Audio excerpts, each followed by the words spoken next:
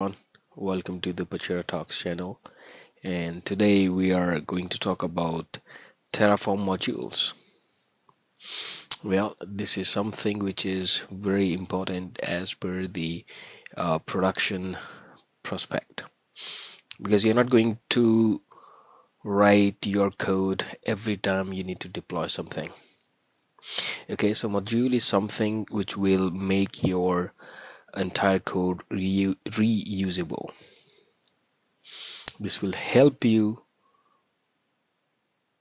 to save your time and deploy infrastructure absolutely, absolutely in a go with the constant behavior.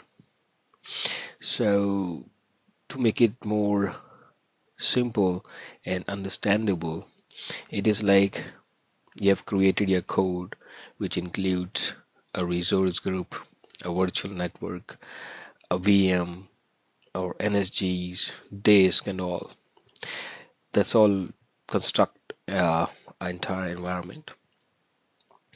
So every time when you are going to deploy infrastructure with the help of Terraform, you go ahead and type the code.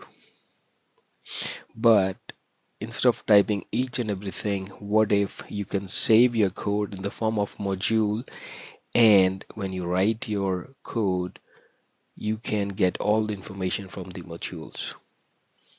Okay, if it is not making any sense to you right now, let me show you. I was doing this practice before sharing my screen and recording so that I could save some time. So it's very simple. We have created two files here, rec.tf, variable.tf. Rec.tf, which says resource Azure RM resource group. It's a logical name for the Terraform.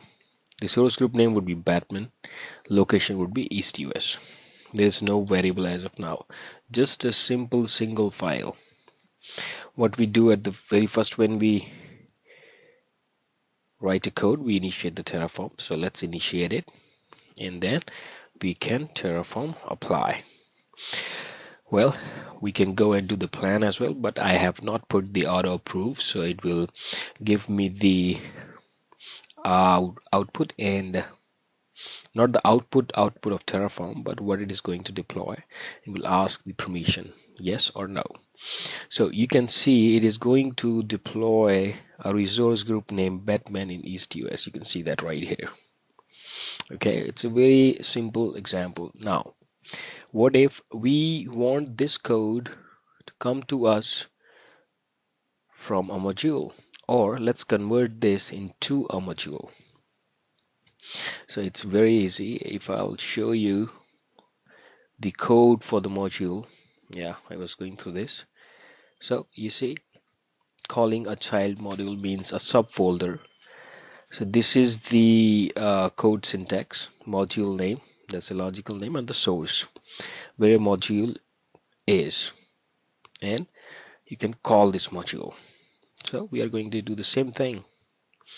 Open it up. We're gonna make it a module. So let me create one folder first, right? That's the folder. Let me call it module. Okay, and I need to create one file here. There would be module.tf. Okay, now you see it's absolutely straightforward. I'm copying this code, Control X, putting it here. See, all right, so in our original file we don't have any code, so we are going to call a code from this folder, which is a subfolder. You can call the code from the GitHub, from your private repositories, from any other folder, but for now it is in the subfolder. Okay, so let's type module. Your snippet will give you the information. Let me call it module. All right, where is the source? Source is in the subfolder, that is module. Okay, so it is what it is. So I think it should be okay. Let me cross the bottom line first. Okay, I'm just going to type it. So I forgot to exit, so I was trying to exit and I press Control C. That's why it's the red color. Don't worry about it. So we copied the code in the module.tf file inside, which creates a module. And just an example, it's absolutely basic of module, but if you understand this, you can create any kind of module. And in from this file, we are calling module source subfolder. We don't have anything else to define, no variable, no values, okay? Because everything is defined in the module already. See, right there.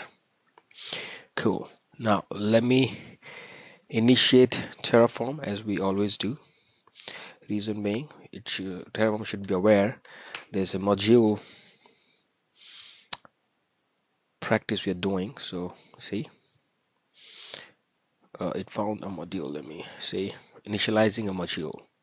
Terraform knows what module is. That's their syntax.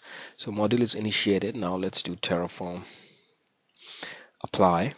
No, forget to Terraform apply. Now it will apply the module. Oh, sorry, not the module, but the resource group name Batman. But this information is not in our main file. This is coming from the module.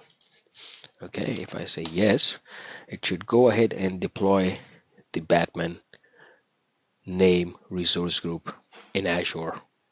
Okay, see, it's doing that. So it's done. It's completed. Batman. Cool.